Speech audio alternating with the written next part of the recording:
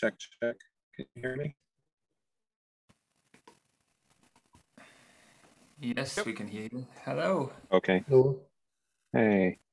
So usually we give people up to 5 minutes past the hour to start. Oh, thanks. Thank you. Yeah, I know we didn't make it last time. I lost my internet connection, so I'm sitting out in my car with, I'm going to try and present from my iPad. We'll see how this works. Well, that sounds interesting. As long as you're not driving while you're presenting.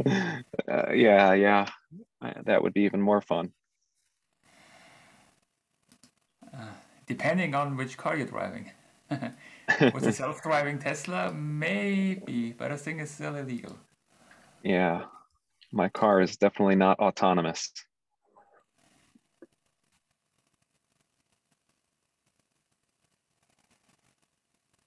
Yeah, we got just one question from Kartik who wants to give us a brief update.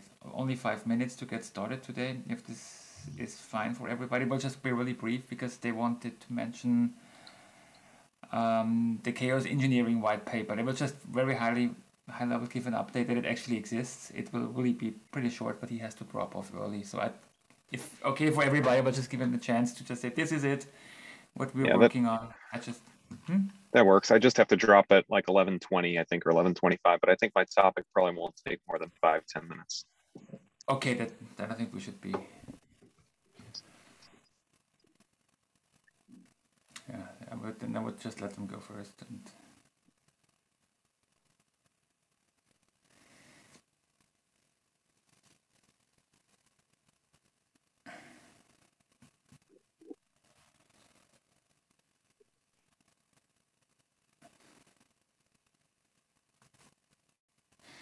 Mr. Franz, the legend himself. That's an introduction. Nice. Yeah, this.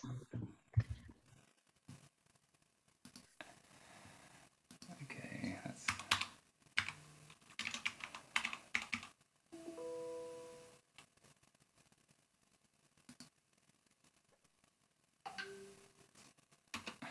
So Thomas, do you want to present anything on the operator working group today? No, I think there's no progress currently. Okay, fine. The next time again. No, it's fine. I was just trying to outline the agenda, but I think we're totally fine because otherwise we.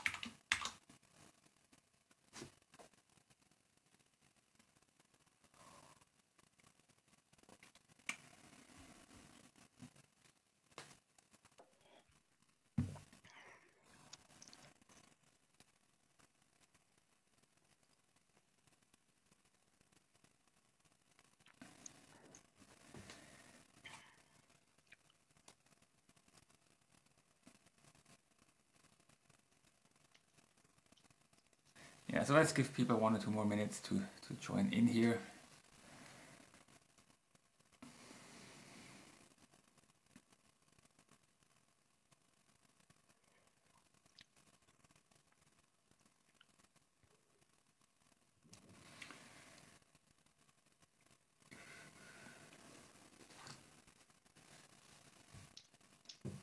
So Thomas and Alex, I think application enablement would also be something we put on the agenda for maybe then the next meeting again. Yeah, sounds good. I think today with the meetings that we have, or with the topics which we have scheduled, I think we would run out of time anyways otherwise.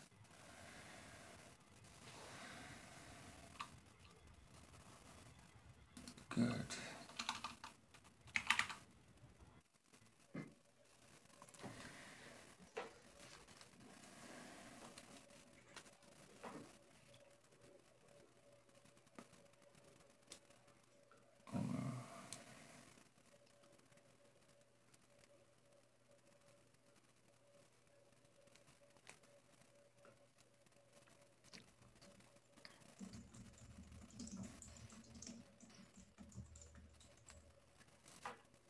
So Cornelia, do you want to give any updates on the GitOps working group? You don't have to necessarily. Sure, I can do that. Yeah. I'll put you at the end of today's agenda. I know this is not like very gentlemanlike, but the reason is we have 2 project presentations and we skipped one already the last time. And otherwise we could do the GitOps working group in one of the next meetings as well. No worries. If it slips out of today, not a problem. Yeah. Good. Having said that, let's actually get started. I know, Karthik, you have a hard stop, so everybody agreed on letting you go first. Discussing the chaos white paper that you're planning to work on. So yeah, I'll just let the group you give a brief introduction, what you're up to, where they can find the current draft and how they can participate. Yeah, sure. Thanks, Elias, for considering my request. Thanks for allowing me to go first. Hi, everyone. This is Karthik from the Litmus Chaos community. I'll just share my screen and talk for a couple of minutes about this new initiative that we sort of started. Thanks to Alois for actually suggesting the idea of writing up this white paper. We're trying to create a white paper for the state of chaos engineering in cloud native. And one of the reasons I think the motivations for this is chaos engineering is gathering speed as a discipline, and the adoption of Kubernetes has just increased the adoption of chaos engineering, so to say. A lot of folks are migrating to Kubernetes. They want to do a lot of fault injections, and they want to do chaos engineering in CI/CD. They want to do it before they go and deploy their applications into production. So that's the real motivation. We want to see how the cloud native paradigm has influenced the trends of end users, how they're adopting chaos, and what they are doing with it.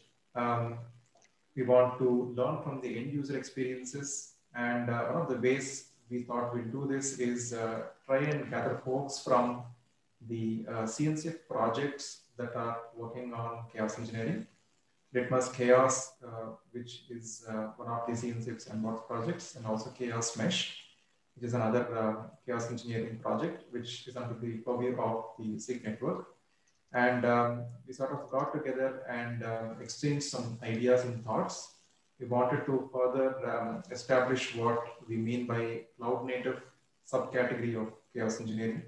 What are the general architectural approaches that we see in cloud native chaos engineering, and also take a look at what problems users are facing and what is the reasons why they're adopting chaos engineering and how they are doing it. There are people who are still doing game day oriented freestyle manual execution of chaos, and then there are folks using it in continuous delivery pipelines.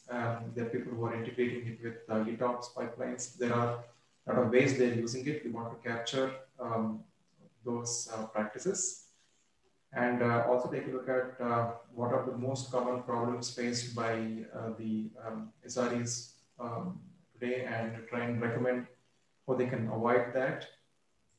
So we basically are going to capture our thoughts in this document. There is a working draft. It basically contains a set of sections here. You can see we'll be defining the goals that I just spoke about.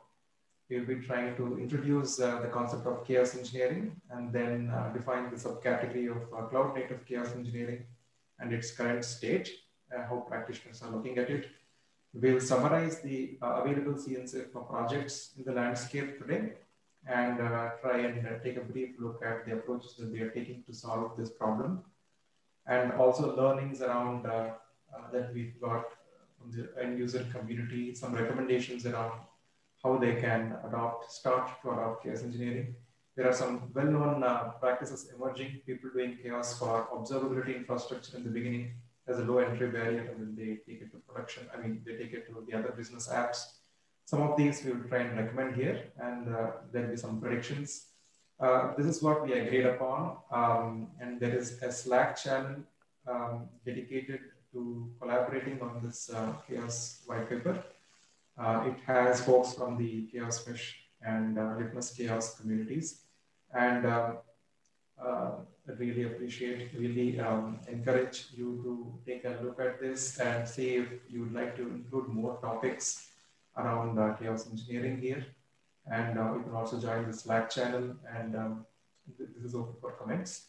And we'll be happy to incorporate your feedback and come up with the white paper. There's also an issue, so you can go ahead and put your thoughts as issue comments here as well. We've not got much in terms of content. We just got together last week, so we expect that there's going to be more content as we go in the following weeks. We just created a rough draft of when and how we'll meet, and what might be some significant milestones with regards to this white paper. So you can take a look at this and share your comments. We'll be happy to take that feedback and move forward.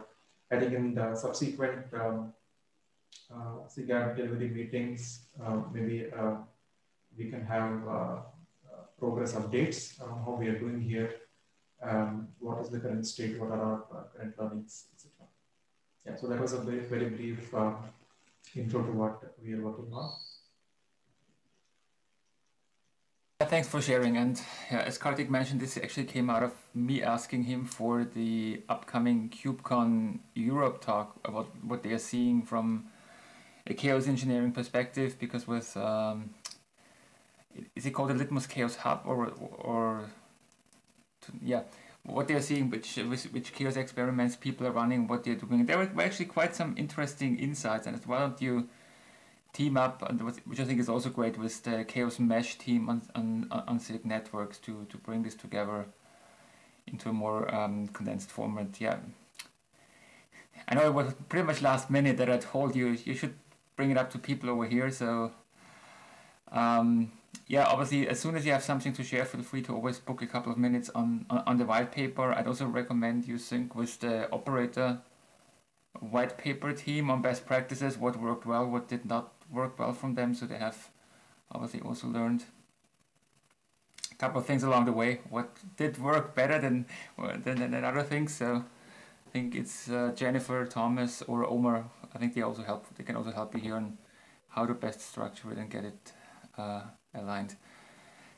They got a lot of praise by coping what the security teams did, though they did a great job by themselves as well, but I think it's also well received by the CNCF the way they actually structured this. So I also would recommend reaching out to them, especially when you talk about timelines, to get feedback on what worked and what didn't work. Obviously, KubeCon EU is out of the time horizon. That would be a very fast white paper, but maybe something around in the summer time frame. And just looking at this, I posted most of the links in there except for the Slack channel already in the docs. Feel also free to send it out to the mailing list. Know that some people can't join usually this meeting because for the West Coast it's really early. So that you also have more outreach there.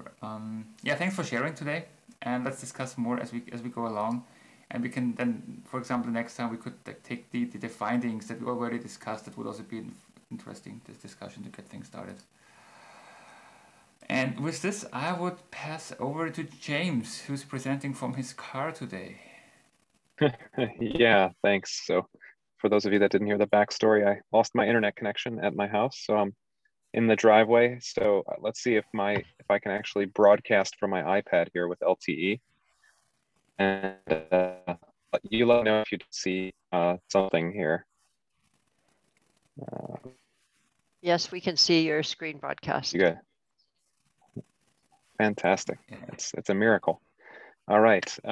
So it's loading right now, but essentially I wanted to take you all through some work we're doing around a product called Container. And let me actually exit out of full screen. I think you should still be able to see this pretty well. And so, okay. Yeah, so just to give you a quick update, I just wanted to, appreciate the time, you all taking the time to listen and give us any guidance. So basically, one of the challenges that we've experienced or we've seen with a lot of users, they're getting tired of hearing about digital transformation from vendors. They're also getting tired of hearing about transformation easy, just modernize your apps, modify your processes, change your culture. And the actual practitioners doing this work are really just still asking, what does that practically mean I need to do in my day-to-day life and in my application architectures and things like this. And so in addition to that, there's, every integrator and partner and vendor has a different methodology for how to do this, how to rehost, replatform, refactor your applications. And all the thing that they bring oftentimes is proprietary. And so what we've found in the community as we've begun to cultivate this community is that what the practitioners are actually hungry to learn about is how people are doing this, how they're actually, for example, strangling a monolith or carving off a sidecar container, or containerizing their applications. Those are topics that they're very interested in and they want to learn about. And they also are interested in having tools that are open source to help with this journey, not things that require licensing or proprietary, have proprietary IP. And so that's really what we're doing in the conveyor community. We're starting to hold meetups. Actually, Karthik just presented just the other day on one of them. So Karthik, thanks for presenting on the chaos engineering topic. But really, this is about trying to drive more of an ongoing conversation from practitioners to other practitioners about how they are going through taking their applications and getting them to Kubernetes and to use the CNCF projects more regularly. So that's kind of the mission statement, is bringing together community people to build these tools, share share knowledge and best practices on how to rehost, replatform, and refactor your apps to Kubernetes. Inside that conveyor community, we have really 5 projects right now that there's active development on. You can see them here from right to left. So we have the forklift project, which is essentially about rehosting your virtual machines to KubeVirt. So this allows you to actually import virtual machines in mass into the KubeVirt project. We have the Crane project, which is about rehosting our applications between Kubernetes clusters. It actually leverages the Valero project to do a lot of the backup and restore of the Kubernetes objects. And then it also helps with moving persistent data between clusters. Move to Cube. This was recently open sourced, open sourced by IBM Research and placed into the community. It is a tool that helps you re-platform your applications from other container orchestrations to Kubernetes. Cloud Foundry, Swarm, and other technologies where you're already containerized, but you want to move to Kubernetes. The Tackle project, this is a new project that has just been kicked off and is scheduled to have their first community release in the June timeframe. And it is about helping people assess and analyze their applications for container suitability. So there's actually a manual data entry point for entering the characteristics of the application. There's a shared application inventory, and then there's a static code analysis piece that can actually determine, how well your applications are to be, conform to the 12-factor app kind of mindset. And then all the way over to the right is Polaris. This was actually developed by some folks in a consulting organization to help measure the DORA metrics. So, the mean time to recover, your change failure rate, and so on. And this is a project that actually instruments across various other projects running on top of OpenShift to measure your actual software delivery performance. So those are kind of the 5 projects that we're working on. It's very, I would say, early days. They're all in different stages. Move to Cube has releases. Tackle will have its first community release in June, as I mentioned. Crane exists and is available. Forklift is also available, and Polaris is shipping too. I'm not the governance expert on this call, so normally hand it over. I don't know if Josh Burke is on the call, but he's been working with us to kind of put some governance in place in the community. So we do have some governance and like a contributor ladder that we put out there. It's all available to be commented on as well. But essentially, the idea is that we would have kind of each community will really have its own guidance that it puts in place, but we'll have kind of a representative, a maintainer, and a member representative in that governance. There's a link at the bottom. I'll share these slides. You can look back and provide feedback if you're interested. And then there's also a contributor ladder approach as well that's in there as well. So I just want to keep it really brief and kind of give you guys an introduction and actually open it up to more feedback or questions or comments. We're on the Kubernetes Slack channel, so pound conveyor on slack.kubernetes.io. If anybody wants to ever propose a meetup, we're very open to it. We have some pretty simple rules, which are don't contain proprietary technology in your demonstration. Make it demonstration based so that you could show people things. And yeah, that's pretty much it. And then joining the quarterly planning meeting. So we're starting to have quarterly planning meetings for all the projects at the same time, just to kind of get everybody engaged, so that if there are integration points or sharing that we could do between the teams, that happens, and it's open to anybody. So we have some financial services institutions that are going to be joining us in the June timeframe, as well as I'm from Red Hat, so the Red Hat engineering team will be there, so IBM Research and some others. But with that, maybe I can stop my screen share and ask if there's any questions, comments. We're always looking for feedback on what we should be doing. We know we're early days, but we think it's a space there's really not a very good solution for people that are looking to rehost, replatform, and refactor their apps. Can you share your screen again and show me the 5 kind of sub projects again? I can't remember all their names. Yep, I can't either some days. So let me show you those. It should be broadcasting. You can also find them on conveyor.io. Okay. I was just going to ask about one, but let me go over to conveyor.io and see. Oh, okay. So You said there was one that was looking at shared applications. Which one was that? Yeah, that's called Tackle. So there is essentially, okay. Yeah. So that's essentially kind of it has an application inventory that applications can be added to, whether it's through human interaction or an automated machine to machine. Mm-hmm. And so that application inventory is then good. There's an assessment piece that is like asking questions around the human factors around the application that you would answer, and then there's a Tackle Analyze, which is like the piece that hooks into that application inventory to do code analysis. Okay. Does that help them then decompose? Is that the point?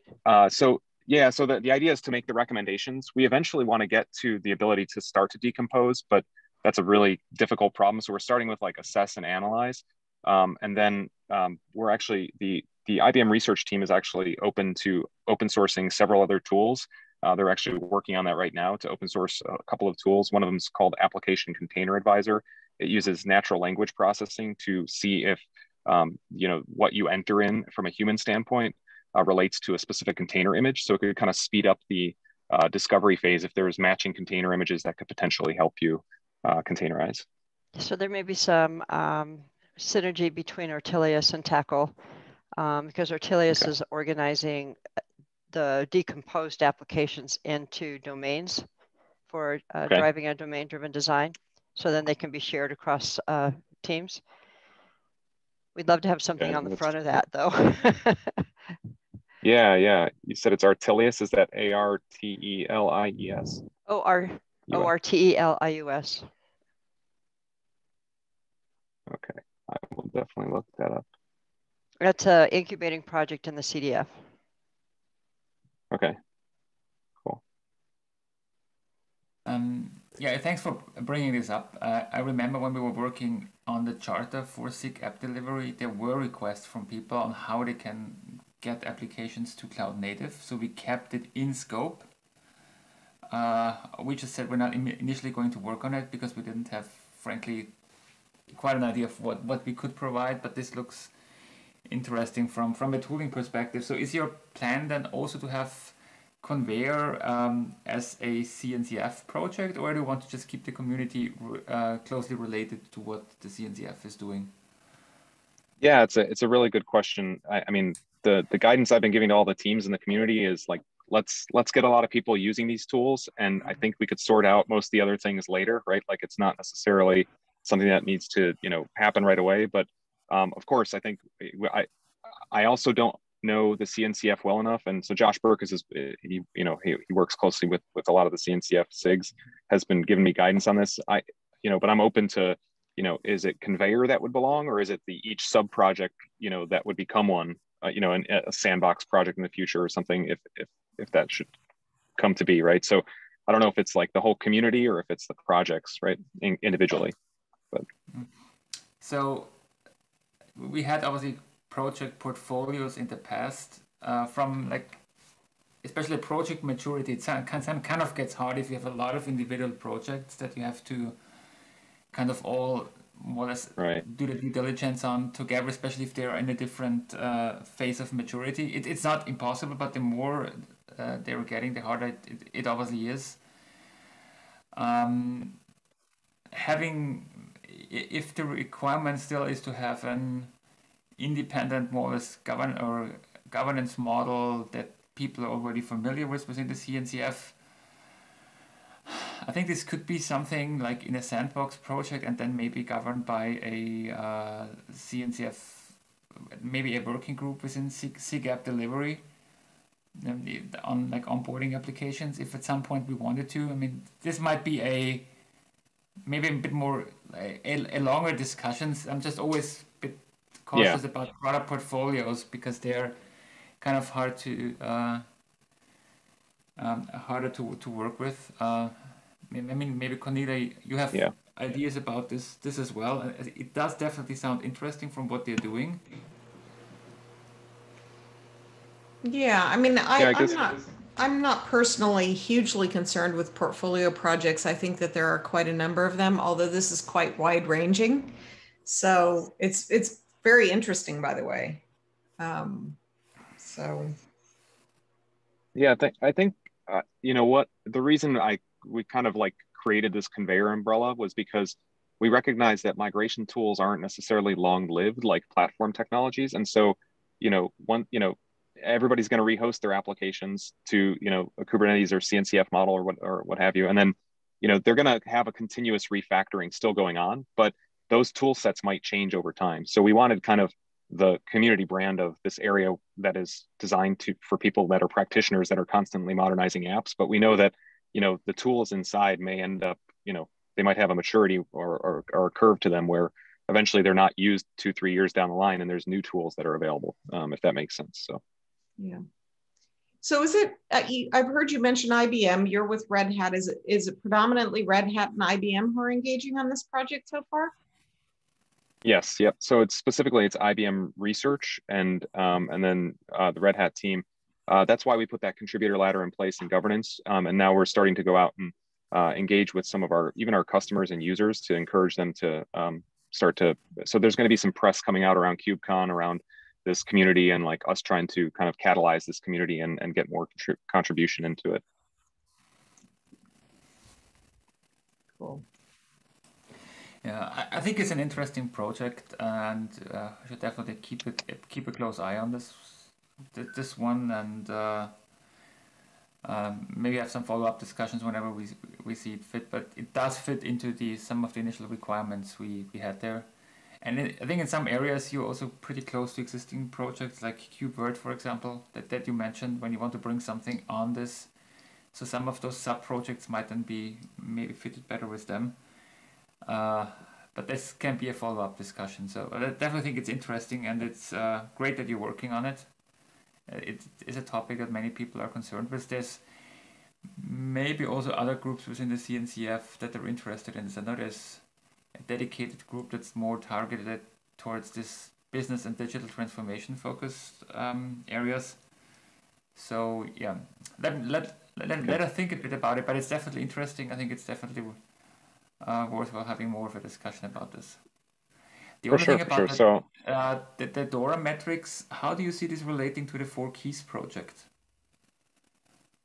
That's a good question. I don't think at this point, I think this is really, the Polaris project is really was a skunkworks project kind of created by some consultants trying to measure this for specific, users and customers. So I think it could definitely relate to it. And I don't know if there's anything, is there a specific project inside of the CNCF? Is that the 4 Keys project? No, the 4 Keys project is the Google project that actually also measures the DORA metrics. Oh yeah. So absolutely.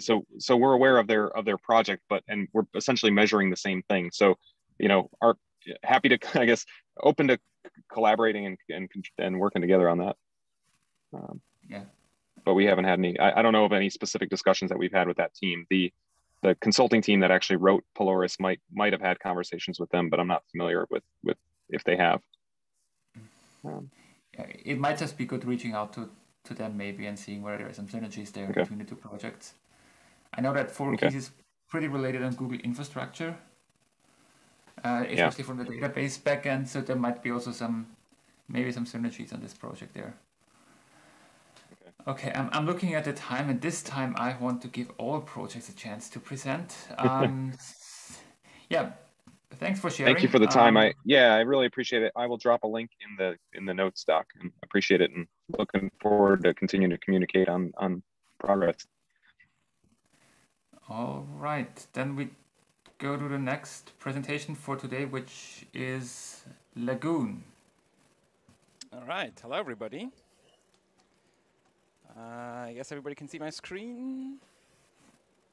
Perfect. All right, yeah. I'm here today to present to you Lagoon. Well, what is the mission of Lagoon? So Lagoon tries to drastically reduce the time required to bring your application to Kubernetes, and not only that, but also with all the configuration tooling and insights to actually run your application at scale and securely. Now, why did we create Lagoon? And I will shortly explain later who we are. But let's look at what are the actual problems. We work with a lot of application developers, and they need to learn or to understand Kubernetes YAML. And any application developers that comes from like the PHP world or so, if you show them a Kubernetes YAML, I've seen them running, screaming away and saying, no, I don't want to learn that. And so that's one of the things that we're seeing. The problem is that many tools that exist right now, they're all UI-based. They're not UI-based, they're CLI-based. And if you work with governments and other pieces, that's really hard for them because they're used to UIs to click around, things like that. Then there's also no automation out of the box, meaning that if you maybe have a CLI, you need to write like a GitHub Actions or a GitLab or a Jenkins integration to deploy, and that's just very hard for for many people out there. Then also there is no real good best practice around base images, meaning which images do I actually use to deploy. Yes, there is Docker Hub, but they are maybe not secure or they're not maybe building the best practices. And another thing is many of the tools out there that currently exist to application delivery, they maybe deploy your application, but then if you need to solve a problem, you need to have logging or backups and all these things. They don't exist. So we, as a company, we work with a lot of developers. And so we've built the tool Lagoon, and Lagoon is fully developer focused. What do we mean? First of all, you don't need any Kubernetes YAML knowledge or not even Kubernetes access directly. You can learn it, you can look at what actually Lagoon creates, but there's no need out of the box to learn some of the YAML. We also have local development included, meaning you can run the same environment locally as also in production or in development, meaning you have the same containers, the same images, the same system, which is hugely important for application developers that need to recreate problems that they face in the Kubernetes clusters on their local. It's fully built around GitOps and infrastructure as code. What does it mean? There's no CLI that you need to run or install locally. All you do, you just push your code in a Git repository, and from the Git repository, automatically environment for each Git branch, for each pull request, will automatically be created in your Kubernetes cluster. We have a full-fledged UI that has all the same functionalities as the API and the CLI. So also people like stakeholders, project managers, they all have also access to it. They can see what is running, and not only the developers that used to have a token that have the CLI. Then Lagoon also includes base images for all different type of applications that are focused on security, ease of use. They have best practices in them that you usually don't find on the regular Docker Hub images. And Lagoon is multi-Kubernetes cluster capable, meaning it can deploy in a lot of Kubernetes clusters at the same time. And it's all fully end-to-end tested. That means we actually start up a Kubernetes, we deploy different applications in it, we test all the functionalities before we release new images, new Lagoon versions. And logging and backups are automatically included. So when you use Lagoon or install Lagoon on a cluster, it will automatically start collect logs and show them to the developers so they can look at what is actually happening in their application. Now, how does Lagoon fit into a whole hosting stack? Well, in the end, we are fully based on Kubernetes. So Lagoon just has the requirement to have a Kubernetes somewhere installed, and that somewhere can be pretty much anywhere. As of today, we have Lagoon running in EKS, GK, AKS, and K3S. But in the end, there is no specific requirement on the infrastructure. So we have people that are working on getting it running on DigitalOcean, Alibaba Cloud, wherever you want to do it. Lagoon right now is focused on web applications, so it assumes a little bit that you actually want to show a website. But from a technical point of view, Lagoon just deploys containers. So you could also run some machine learning or any other application that you can run in containers.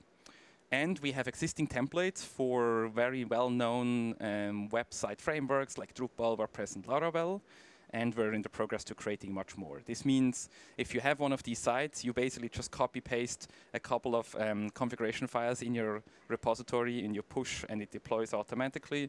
If you use an application that is not, that we don't have templates yet, you need to configure them a bit more than normal, but it should be quite easy to get your site running with Lagoon. Now, how does the Lagoon architecture work? I don't want to do a full an intro into how or every single piece, but basically we follow a core and remote or agent structure, meaning a developer pushes into any kind of Git repository. That can be GitHub, GitLab, Bitbucket, or whatever else. And this then informs the Lagoon core or the control plane, if we use Kubernetes terminology, about this. And then Lagoon core talks to the Lagoon remote that is actually running in a Kubernetes cluster.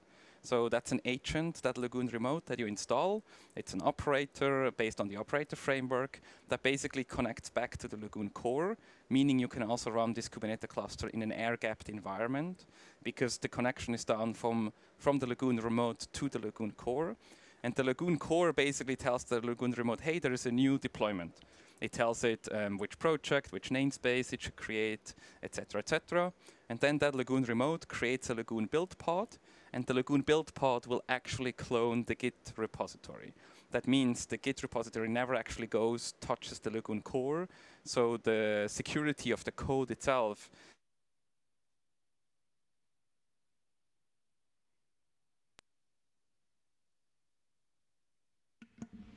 Yep, well, I lost him too. It's a great I think freeze. we all lost him. Yeah. I Let's see give him a everybody minute. else moving, Yeah. so I assume it's him. Yeah. But it's such a wonderful freeze, though. I love it.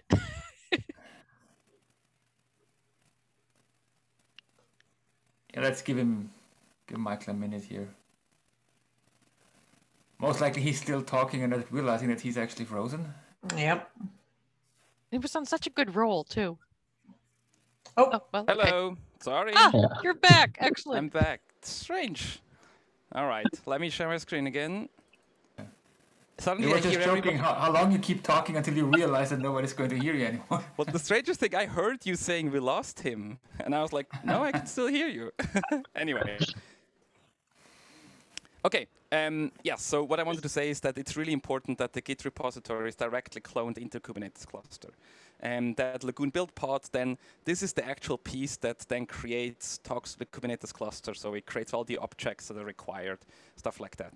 When the deployment is done, it then informs the Lagoon core again saying, hey, I've deployed what you told me. And then Lagoon core informs the developer back. So we have different notification channels that can be Slack, Rocket Chat, you can see in the emails, things like that. So everything that the developer has to do is just push into a Git repository. They see a message, I'm starting to deploy. A couple of minutes later, it is deployed, and they can look at the logs, and they have their application up and running without ever needing to run any additional command. Now, where does Lagoon come from? Like I said, Amaze.io is an hosting company, and we used to deploy only Drupal. And we had the first customer that came to us and said, hey, we want to deploy Node.js. And Node.js has different versions, it's different than PHP. So our existing infrastructure at that time had no idea about Node.js. And at that time, also OpenShift Kubernetes came up in December 2016. And so we said, hey, let's give this Kubernetes thingy a try. See here that we were focused on OpenShift at the point. We then realized that what we've built can be open source. Like we have the approach inside Amaze.io, if something can be open source, it should be open source. So we open sourced it in August 2017. And in August 2019 did a big rewrite with full role-based access control support, meaning that we could actually define who has access to what. Before it was like everybody had access to everything. And yeah, so we implemented that. Then during that time, we realized that we had more and more requests for just Kubernetes and not OpenShift. So we then implemented this in beginning 2020. We added this and launched Lagoon 1.4 in April 2020. So you can deploy just against the regular Kubernetes. And there's no need for an OpenShift anymore. And right now, we're really close to release Lagoon 2.0, which is probably going to happen in May this year. Which means that it's going to be more Kubernetes native, and we're also putting much more focus on people that want to use Lagoon to run it. Because right now, it was a lot of focus on the documentation on how to use Lagoon to deploy your application, and now we're focusing more on how to use your Lagoon yourself, that you can install it and you can deploy applications into your clusters. Now, how is Lagoon used today? We have many different companies all over the world that already use this. Everything that Amaze.io does is fully powered by Lagoon. We have from governments to big enterprises to smaller, to startups, to media houses. They all already use it via us. That means we roughly have 2,000 production environments, 5,000 development environments, around 2,500 developers that use it, and around 800 deployments a day with right now 40 Kubernetes clusters that are deployed into all over the world in different systems. One of them even at AWS China, which is always a very interesting experience trying to deploy through these systems. Now, how is Lagoon connected to the CNCF? Lagoon already uses a lot of tools that are either CNCF incubating sandboxes or just Kubernetes tools. Under the hood, we use Helm, we use Fluentd, Prometheus, Grafana. We use Harbor with the image scanning. We use the Open Policy Agent. We use the logging operator from Banzai Cloud. We use KTUP for backup. So we really try to use everything that already exists, or even if it's only like an 80 or 70% fit, we use an already existing tool and maybe contribute and make it better than implementing it ourselves.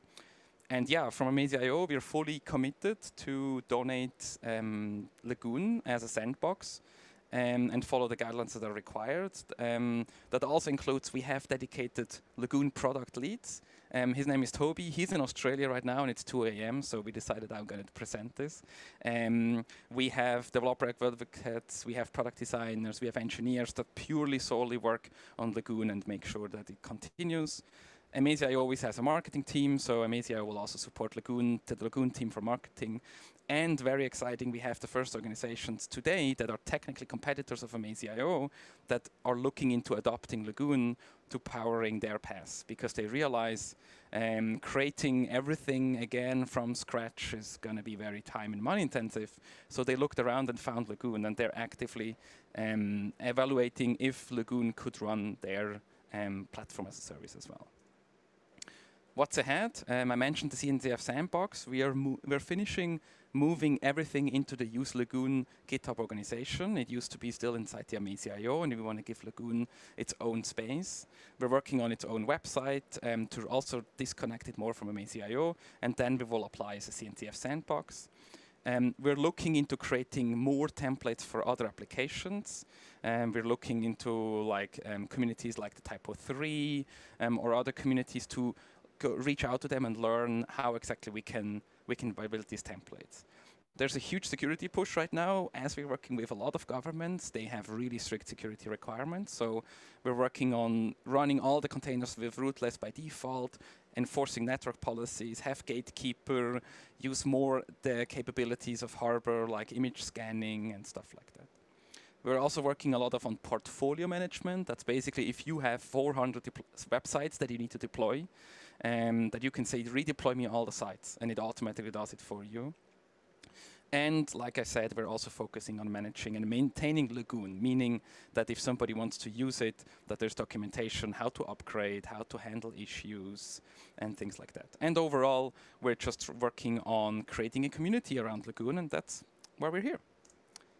Yeah, if you want to learn more, lagoon.sh is the website that currently redirects to Amaze.io. It will eventually have its own. We have an extensive documentation and the 2 GitHub orgs, and like I said, it will be all in the Use Lagoon very soon. And that's it.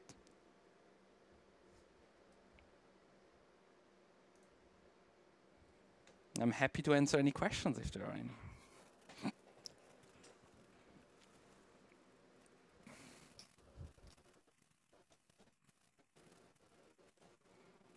Yeah, let others go first here. So.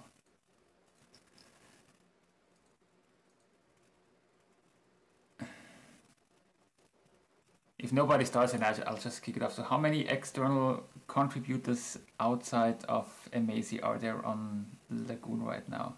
Not that it's a requirement for Sandbox, but just because you mentioned 2,300 developers.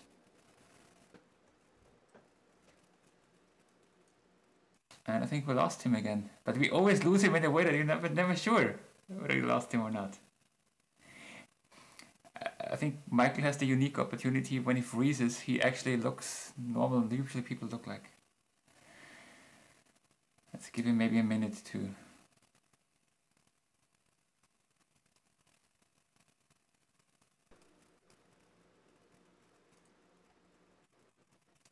And it looks like my internet decided to die again. Sorry.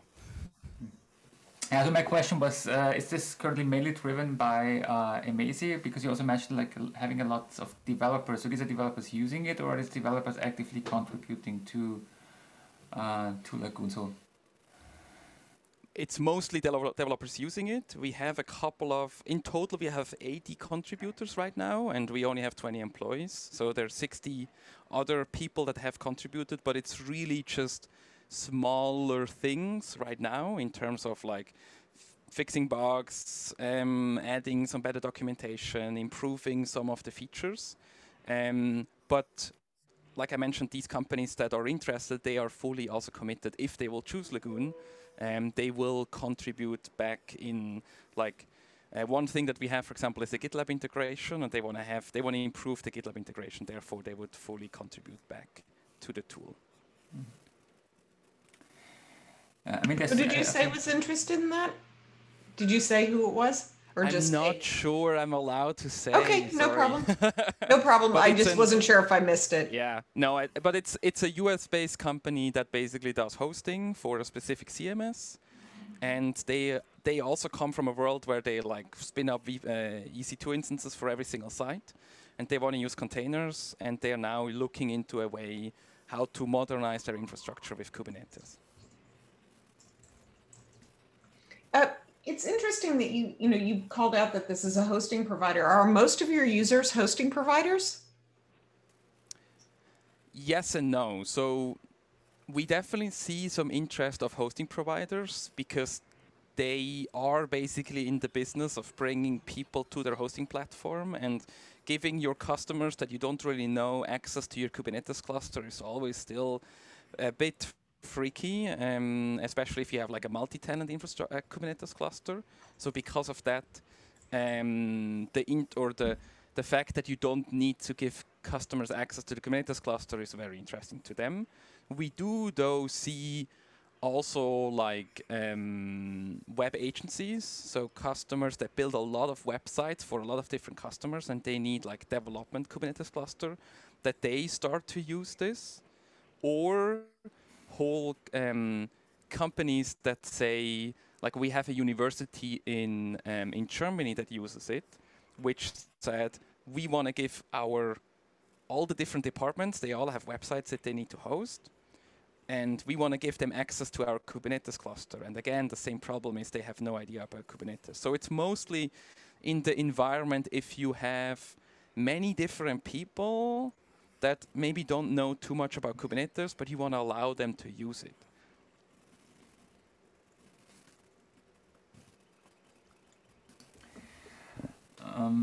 I mean, some other projects, by the way, could think about like working with, obviously beyond project, there's also the GitOps working group within the CNCF, which I highly recommend you to work with. So Cornelia was pretty quiet, not asking too many questions. Yeah, I was waiting, and I definitely noticed that, for example, Flux wasn't on your list of technologies, but you're doing a whole bunch of things that Flux does, like cloning Git repositories and sending out notifications and tooling all that up. Sure. Yeah, would love to see if you're interested in that.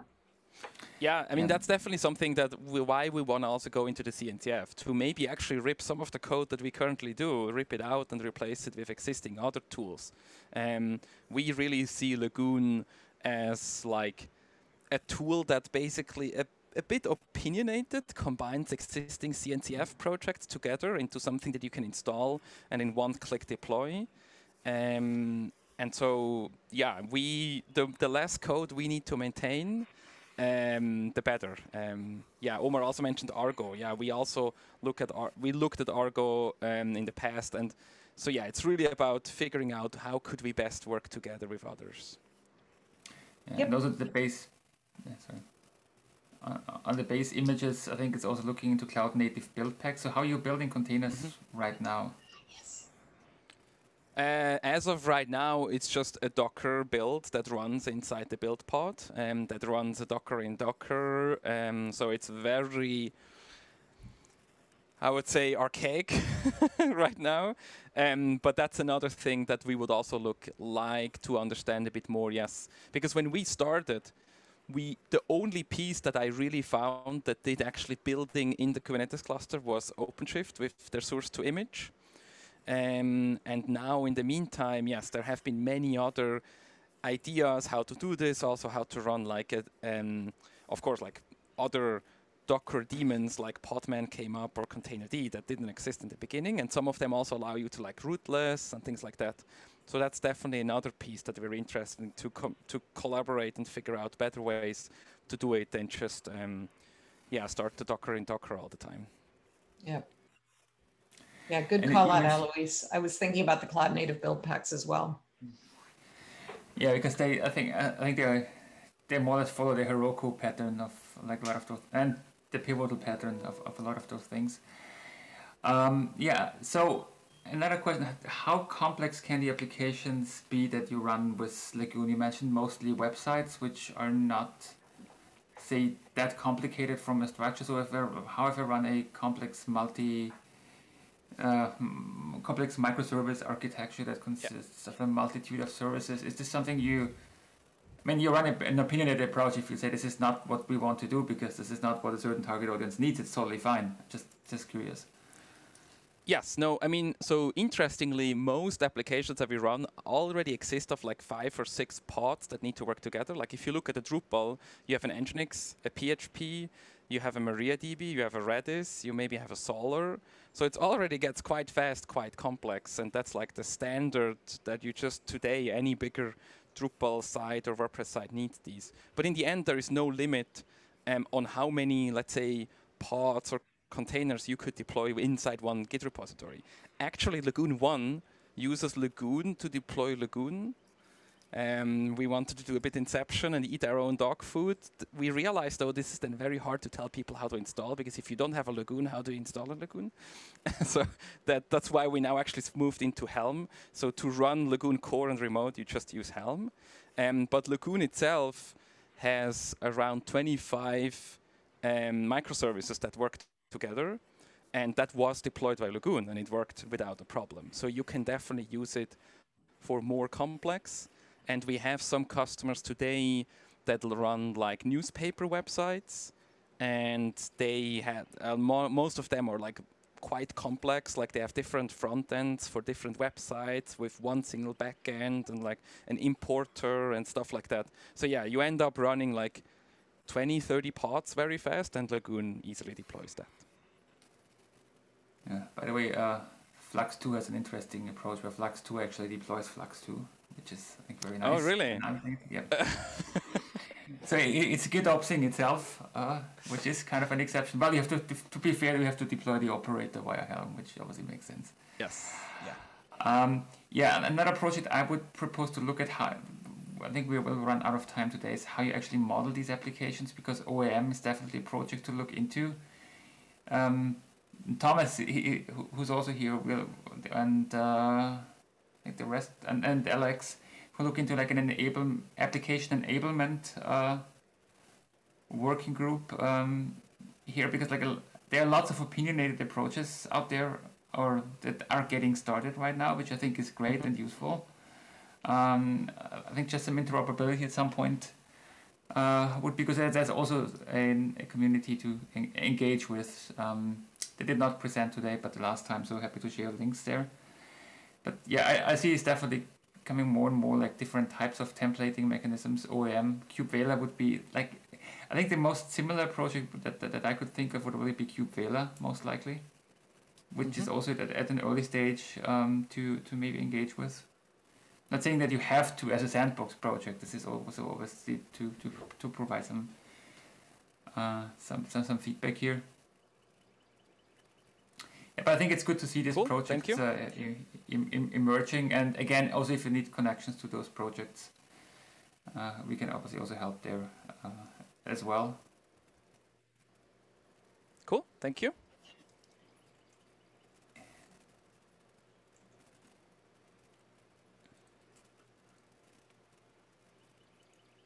Okay. I think people are just... We're out of questions right now. Yeah, I mean, the criteria for Sandbox are, I think, pretty straightforward, and you're doing some of the right things, like putting it into its own organization. Right now it has a bit of a feel that it's an MAC project, and it's more like an open core, which isn't a bad thing either, or a bit more than open core here. So I would definitely stress a bit on the external contribution part here, and it's totally fine also for a Sandbox to be there. Just to, I think just as part of this, having an idea on how you want to like grow, especially your contributor base beyond yourself. I mean, independent governance is obviously one first step, but you mentioned contributor letters and things like that, which is good. Yeah, no, we are fully aware. Like that was actually, we talked about like almost a year ago to donate it as Sandbox, and at that point it was still like too much an Amaze.io thing. But now with Lagoon 2, like, yeah, we actively have work where we remove everything and make sure that other people can use it. Plus, we now have like the companies that I mentioned, they're now starting to actually use it, deploy the first test project. So we have real world example that other people beside of us can actually use it, because we obviously have like huge imposter syndrome that we feel like, no, it's always going to be, you can never run this outside, but seeing others actually do it on a daily basis is pretty cool. And I think this gave us also the belief that what we have built can be also used by others or is interesting to others.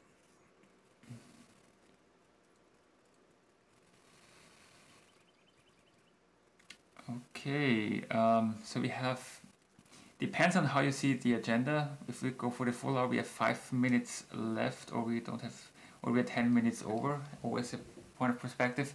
Cornelia, I still want to give you some chance to quickly talk about the GitOps working group.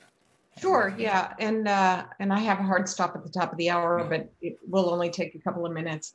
So the GitOps working group, just a couple of updates. I think most people know that we are doing a GitOps Con. The GitOps working group is hosting that, and that is a day 0 event at KubeCon, virtual, of course.